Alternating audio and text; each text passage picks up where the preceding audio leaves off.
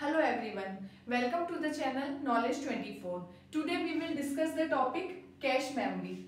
In our computer system we have different memories like registers, cache memory, primary memory, secondary memory, etc. Now registers are high speed memory with small amount of data, and registers are reside in the CPU, so they are very high in speed. Now primary memory has low speed memory and it stores large amount of data. So to bridge these speed differences we have a cache memory. So cache memory is smaller memory and faster memory as compared to primary memory, and cache memory is mainly used for storing copies of the data.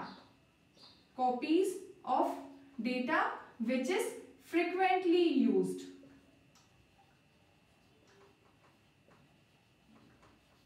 Means cache memory is mainly used for the storing data which is frequently used for improving the performance of the system.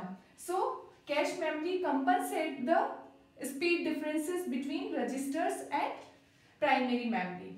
Now for example, in a library we have many books and all books are kept in shelves, but we have a reception shelf. In this we store some books which is frequently used. So reception shelf is a cache memory, and cache memory has a property which is called locality of reference. So this is the cache memory overview. Thank you.